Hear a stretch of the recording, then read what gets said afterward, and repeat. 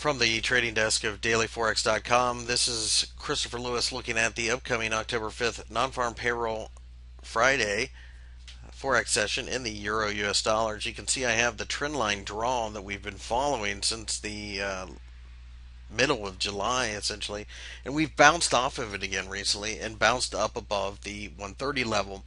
This suggests to me that we've already made up our mind about what's going to happen after non-farm payroll.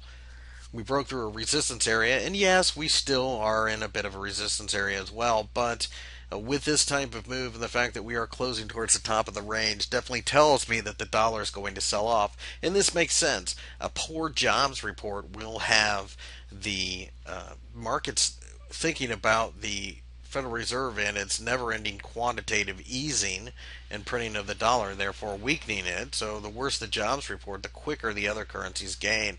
However, if the jobs report's at least somewhat decent, it more than likely might spook the market eventually, but it's only a matter of time before the traders step back in and say, well, hey, the Fed's already talked about quantitative easing until well after the United States enters a recovery. So either way, it's going to be quite some time.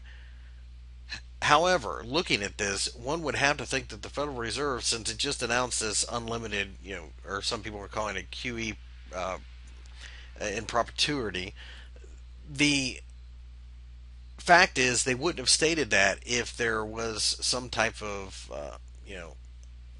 signs of strength on the horizon.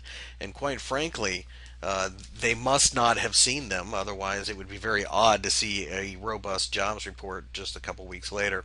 So having said that, it looks like the dollar is going to go down, and I look at this as an opportunity to buy the euro on pullbacks, especially on short-term charts.